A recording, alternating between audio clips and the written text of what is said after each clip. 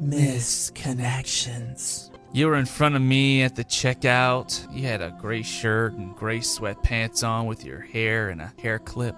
You turned and looked at what I was buying, but I was looking down and didn't get to smile at you in time. You left, I think, was in a white SUV. I had a black cowboy hat on and would love to talk to you.